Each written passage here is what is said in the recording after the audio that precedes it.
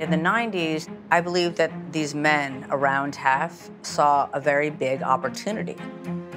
For many years, Hef had different men who were out there recruiting. They would put ads out in the different newspapers. You want to be a playmate? Do you want to be a model? And when you moved into the 90s, the scouts would be circulating throughout the nightclubs in Los Angeles, because all the young girls that would come from out of town would obviously show up at the nightclubs.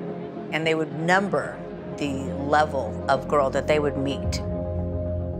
If they were super hot and, you know, great physique and they were like a 10, then they would be brought to the mansion and brought to a party and given maybe an opportunity to pose in Playboy.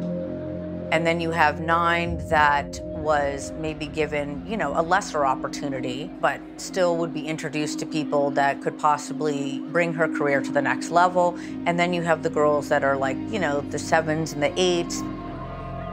These girls didn't make the cut for Playboy, but you don't want to just throw away nice girls.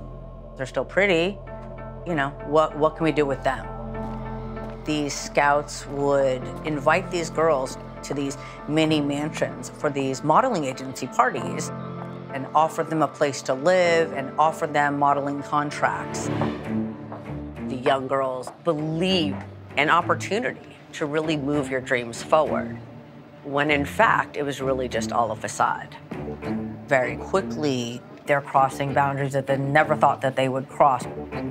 Once you're on this path, it's very hard to find your way out. Secrets of Playboy. New episodes Mondays at 9. Only on A&E.